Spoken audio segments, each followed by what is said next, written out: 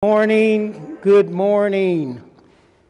Let us still ourselves as we invoke the presence of the Almighty God.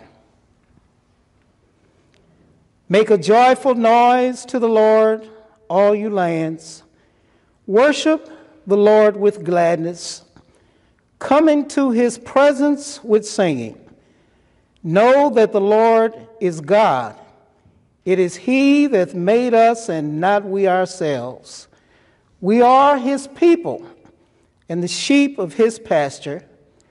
Enter into his gates with thanksgiving and into his courts with praise.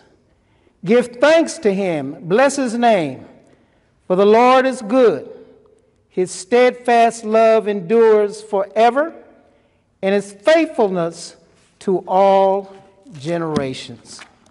Lord God of the universe, we come today to celebrate the blessed privilege of coming before your presence.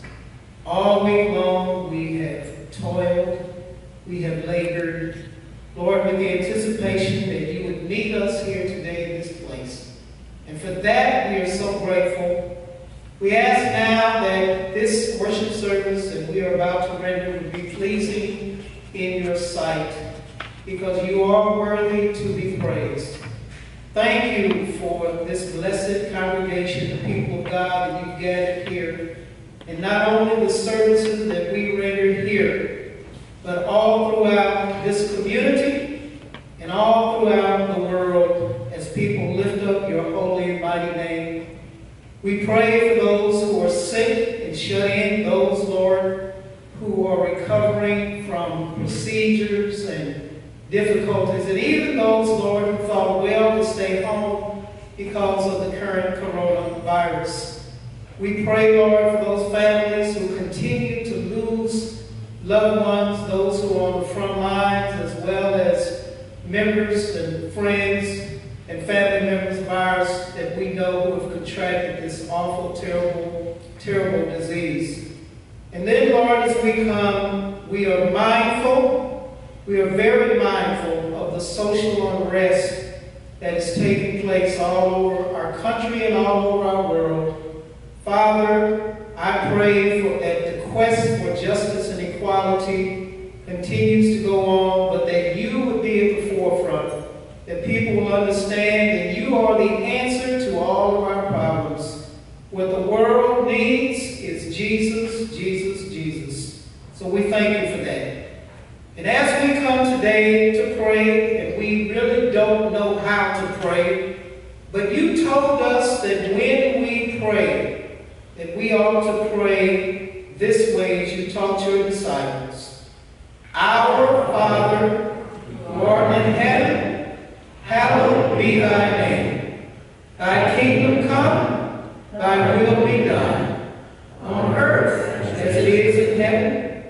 Give us this day our daily bread, and forgive us our debts as we forgive our debtors. And lead us not into temptation, but deliver us from evil. For thine is the kingdom, the power, and the glory forever. Amen.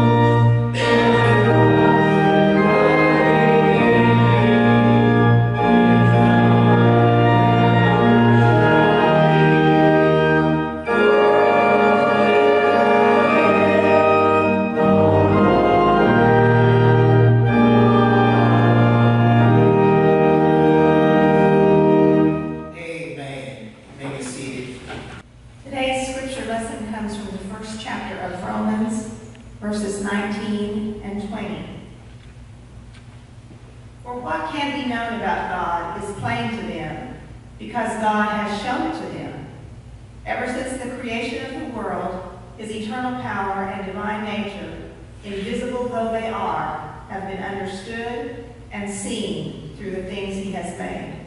So they are without excuse.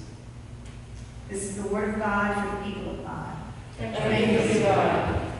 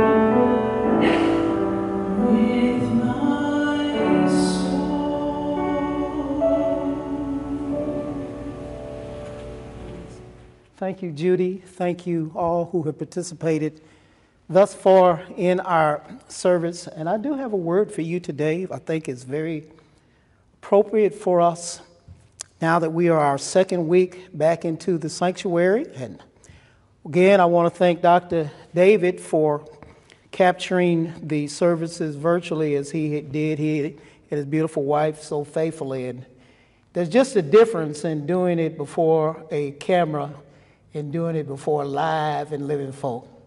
So I'm just so happy to be here today. Thank you so much. Father in heaven, we do now regard and we acknowledge your presence. For every time the book is opened, every time your name is mentioned, you are there. For you said where two or more are gathered in your name, you are there in the midst. Doesn't have to be a house full, but where two or more are gathered, you meet us there. So I'm asking this morning for your preaching power, that you would anoint me as you have appointed me to deliver this word, Lord, this word that I feel is very appropriate for the world today. So bless us now, keep me now in your care. In the name of Jesus Christ, amen. The title is The Reality of the Invisible God. Most of you are familiar with the Old Testament story of a man named Job.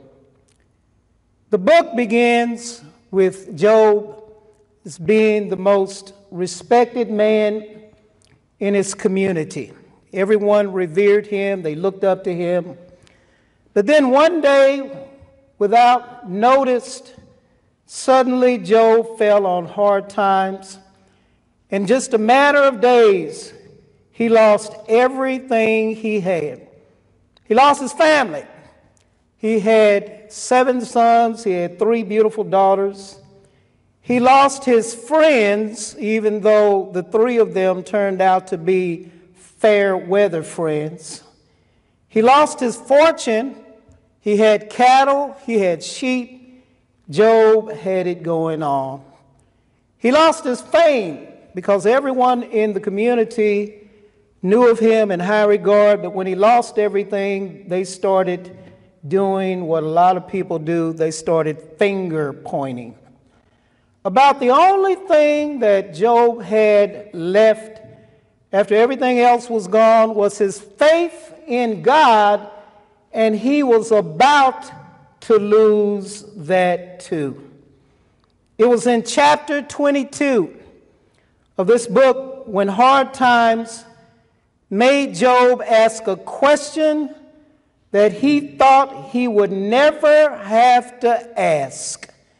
And the question was, has anyone here seen God? Here I am in trouble. I need some help. And the God that I have been serving cannot be found. If anyone knows where he is, tell him I'm looking for him, and I have 1 or 2 complaints that I would like to lodge. Job was so upset. He was so frustrated with his horrible circumstances that he found himself doing everything he could to make an appointment to get in to see his master and have a personal conversation with him regarding why God was allowing all these things to happen to him. It took 37 chapters of ranting and raving and complaining by Job when God finally shows up in chapter 38 in the form of a whirlwind.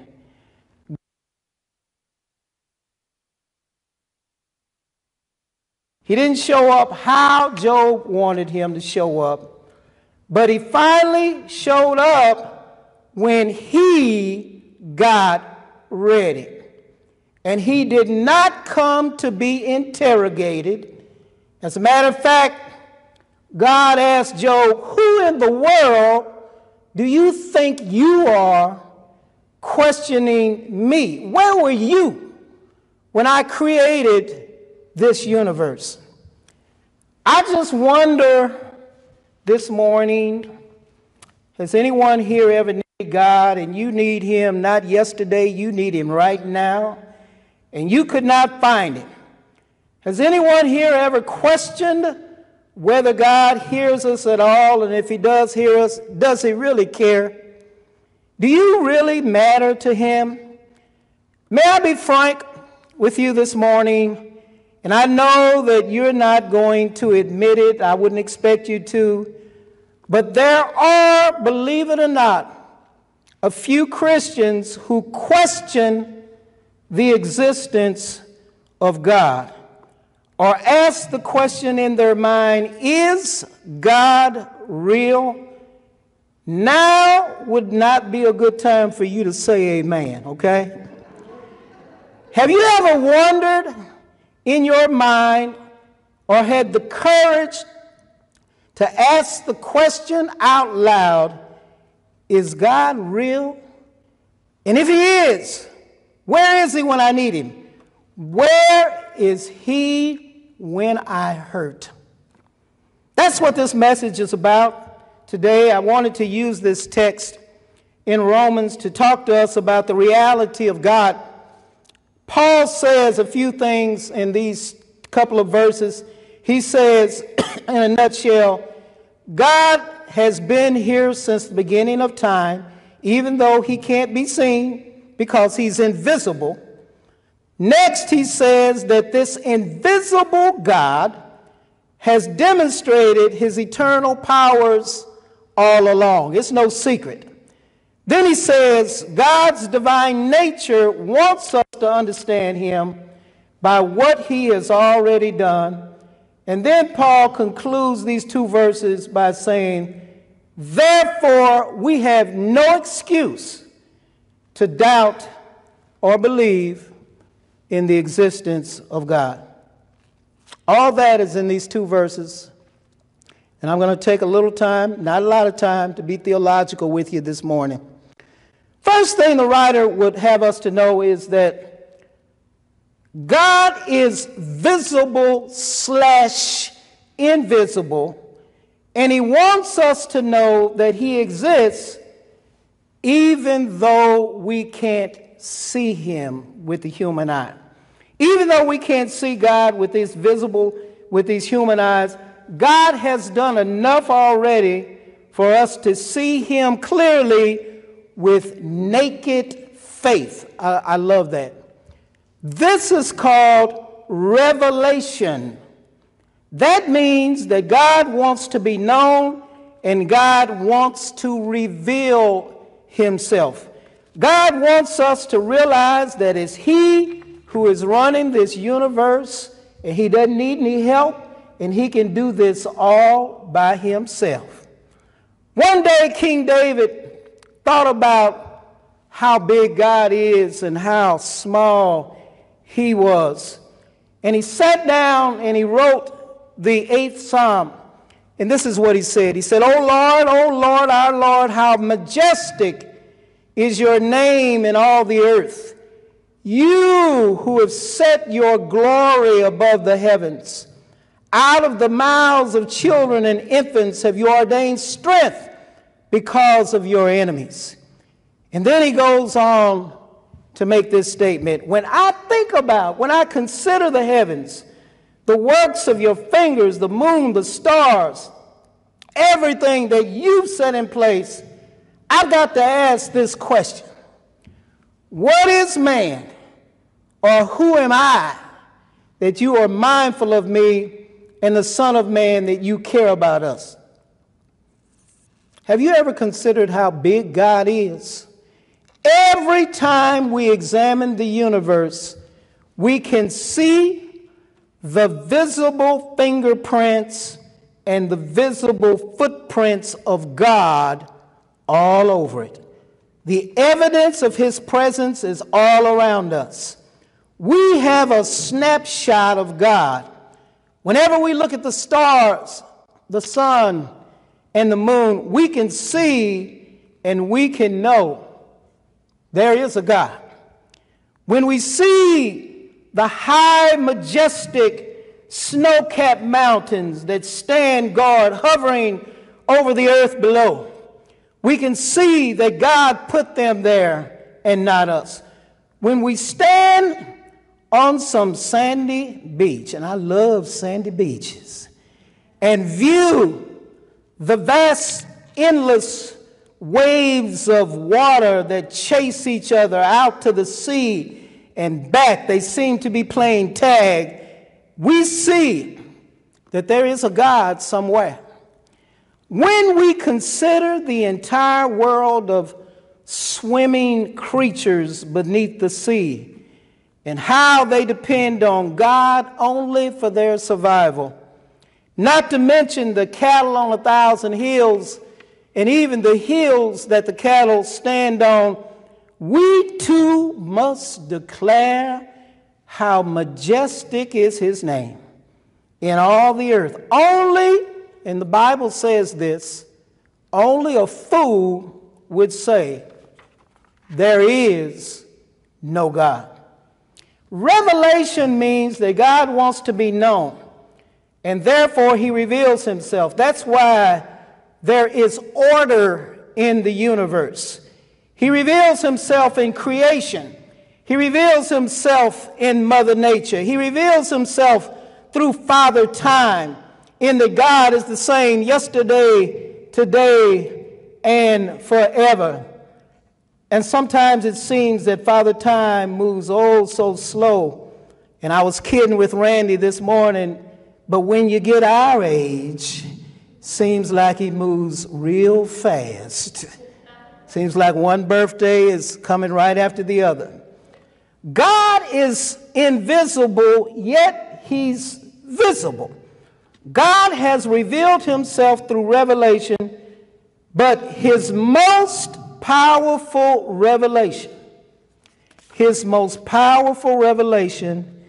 is when he wrote a book about himself, and he called it the Bible, and he gave it to us. And then he showed up one night in Bethlehem, wrapped in swaddling clothes and disguised as a baby. The Bible is God's family photo album.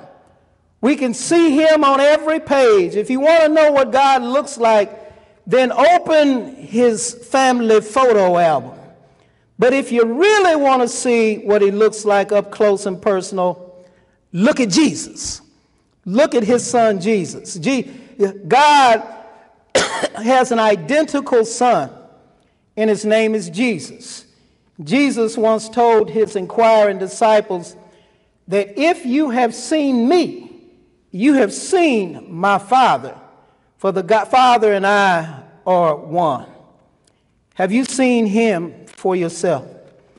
Then the second thing that we need to know about this text is that God not only wants us to see him through the eye of revelation, but God wants us to feel his divine spiritual touch and power and hear his voice through inspiration. God wants us to see him, but he also wants us to feel him. He wants us to hear him. He wants us to experience his divine power. He wants us to experience his divine touch. He wants us to be a part of him, and he wants to be a part of us. Therefore, and don't miss this, he blows his breath on us. That's called inspiration. And those of you who are medical know the term pneuma, which we get our word pneumonia. Pneuma means the breath of God. He breathes on us. That's what happened in the Garden of Eden when he picked up the dust.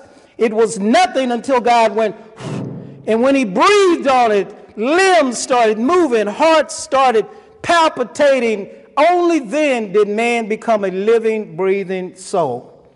Once God reveals himself and lets us know that he's real, he then moves on for his purposes by touching us with his breath. He speaks to us through his touch. That's how we first got the Bible. No one sat out on a hill and said, I think I'll write a Bible.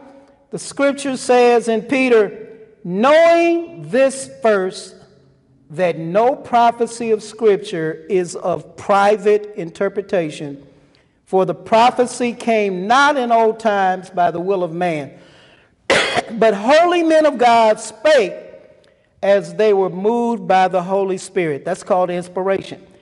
Whenever God wants something done through human beings, he moves them by inspiration. He blows on us. He inspires us. I like to call it God whisper. Whenever we do wrong and something inside of us makes us feel guilty, that's God whisper. Whenever we do right and it makes us feel good inside, that's God whisper. Whenever we find ourselves in times of trouble and the storms of life start blowing on our boats, just like it did Job, there is a still, small voice inside telling us, just like now through this corona, through the social unrest, everything's going to be all right. I got this. That's God whispering. The Bible calls it Holy Ghost. A lot of folk are scared of that term, Holy Ghost. God whispering to our souls is not from the outside in, it's from the inside out. God has a way of touching our souls by blowing on us and moving us by inspiration. When you do something spectacular, beyond what you have ever done in your life, and you know that it wasn't you, it was God working in you, that's inspiration. You have been inspired.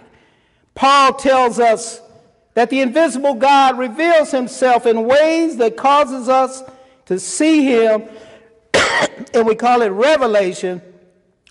But then after God has our attention and we notice him, he moves in us and on us and empowers us to go beyond ourselves. We call that inspiration. But then God wants us to not only know he's there and hear him, but he wants us to understand. And what he's doing, why he's doing it, and how he's doing it. And the word for that is illumination. So here's the third thing and the last thing I want to say, and then I'm going to leave you alone.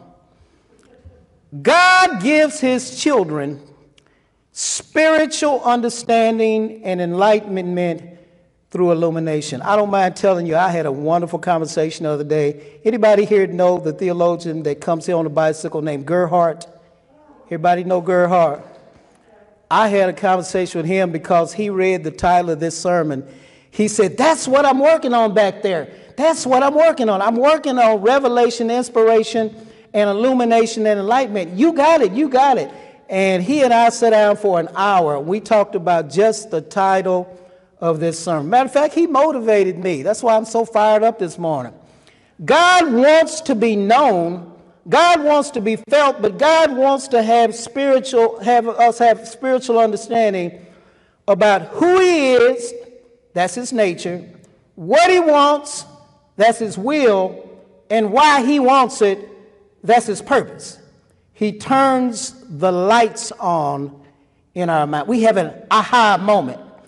The one reason that most Christians struggle with the Bible and find it so difficult to understand is because they're not really convinced about God, of who he is, what he wants, why he wants it, and why does he want us. They have never felt the spiritual power of him touching their life, and they have little or no understanding about who God is, what God wants, and what he wants them to do and why. In 1 Corinthians, and you can read it when you get home, in chapter 2, verses 6 through 16, paraphrasing, Paul says worldly Christians are Christians who don't have the mind of Christ. They are operating with what's called a carnal mind. He calls these kinds of Christians having a natural mind and do not understand the things of God. They are thinking and reasoning about spiritual things with a worldly mind. I'm going to tell you what that's like.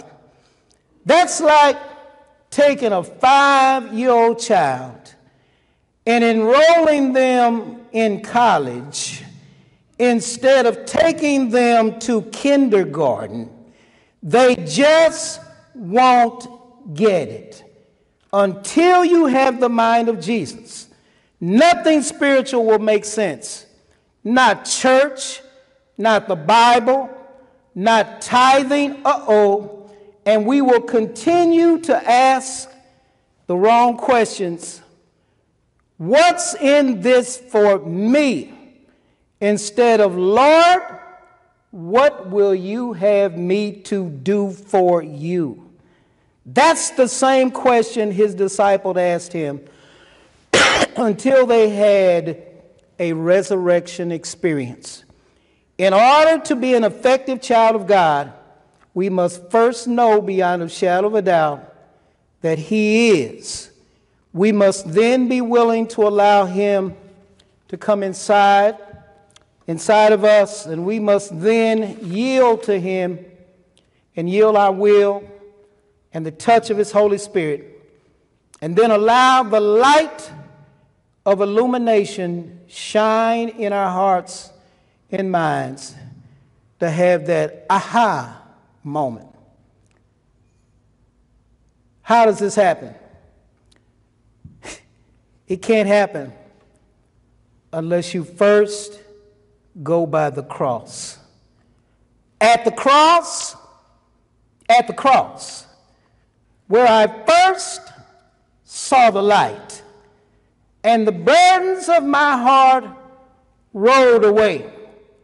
It was there by faith I received my sight, and now I am happy all the day. Have you been by the cross? The cross is the place where we first see God. Father, thank you for the power of your word, Lord, as you have used revelation, inspiration, and illumination to give us some understanding that you are here. You are more real than these pews. You are more real than brick and mortar and stained glass windows. You are the most real reality in our lives. So we thank you now. In the name of Jesus Christ, our Lord and Savior, we pray it all. Amen. The communion dedication today is taken from a book called Wishful Thinking by Frederick Buechner, a collection of essays, and this essay is entitled The Lord's Supper. To eat this particular meal together is to meet at the level of our most basic humanness, which involves our need not just for food, but for each other. I need you to help fill my emptiness, just as you need me to help fill yours. As for the emptiness that's still left over, well, we're in it together, or it in us. Maybe it's most of what makes us humans and what makes us brothers and sisters. The next time you walk down the street, take a good look at every face you pass, and in your mind say, Christ died for you. That girl, that slob, that phony, that crook, that saint, that darn fool. Christ died for you. Take this and eat in remembrance that Christ died for you. To come together around the sacred table of communion, the Lord's Supper. Two things that Jesus gave us as ordinances are baptism, which is the entry into the Christian family after we have received Jesus as our Lord and Savior. We go down in the water, we come back up. It symbolizes the death, burial, and resurrection of Jesus. But then he says, often as you do this, some do it yearly, some do it monthly, and I love how we do it weekly, as often as we come together. This is the body of our Lord and Savior Jesus Christ. And let me instruct you again, as we did on last week, as simple as this looks, it's sometimes not easy. It is a two-pronged activity.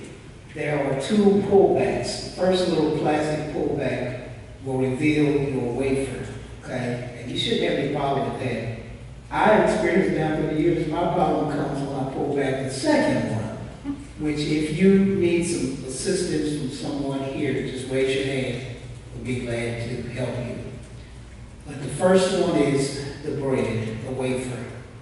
Let us break bread together as Christ commanded us.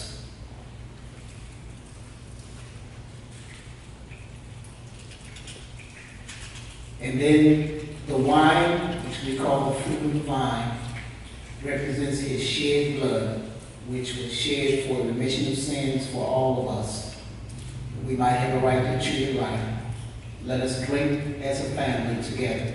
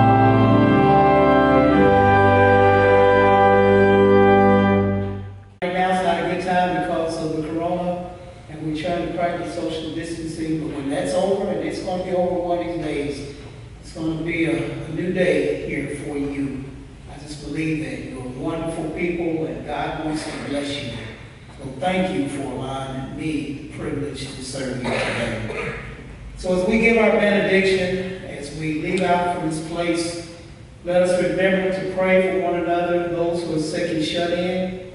Please continue to practice social distancing, because we are one of the few states in the last few days who have experienced spikes in our numbers. And I think people are getting lax and they're getting really too comfortable with this. And it's not going to go away until they find a cure for it. So let's practice that. And then those of you who are on board, remember this evening at 6 o'clock in the discipleship hall, there will be a budget meeting, very, very important business for this church for the oncoming year. So let us now go to the Lord. Father in heaven, it is such a joy to come meet you in your house. It's good to meet you anywhere at any time, but with the people of God makes it so special. We are at our best on Sunday morning because we are together. And Lord, I just thank you and keep us for another week. Bring us back to this place. And a lot of things can happen from Sunday to Sunday. So bless us now. May the Lord watch between me and thee, while we're absent one from another. In the name of the Father, the Son, and the Holy Ghost. Amen. Amen. God bless you.